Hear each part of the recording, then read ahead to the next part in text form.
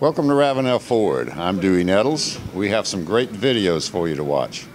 What's up, everybody? Let's spend some time together today on this video and take a look at the 2010 Ford Taurus. This one's a limited package on it, and let me tell you, if you haven't checked out the Taurus, it's came a long way over the years. Your mom or dad may have had a Taurus back in the day.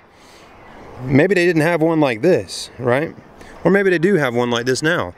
Anyways, let's take a look at it. This one's, again, a limited. It's pretty much fully loaded up.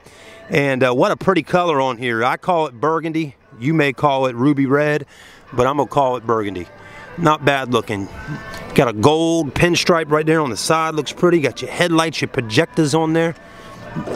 Your blinkers down in the bumper. We're going to walk around this Taurus, take a look at it. If we see any major dents, stings, or scratches, we'll point them out to you, because this is a pre-owned vehicle for sale right here at Ravenel Ford. It's a big vehicle too. Look at that long wheelbase on it. That's going to give you a better ride quality. Let's look at the wheels.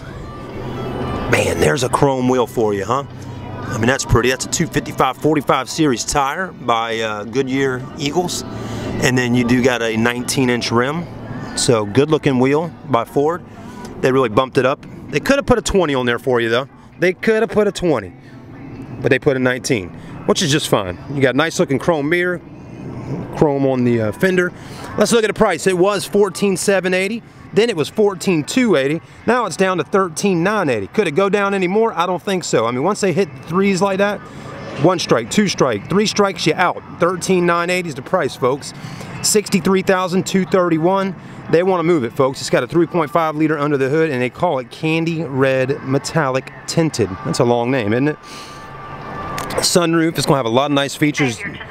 Does come with your 3-month, 3,000-mile warranty. That gives you a little bit of peace of mind when you leave the store, okay, for the first 3 months there, or 90 days, or 3,000 miles.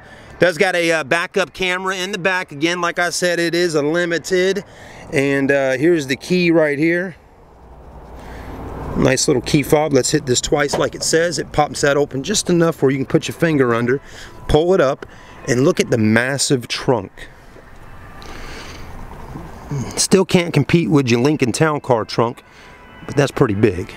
That is pretty big. I'm trying to block that sun for you. There we go.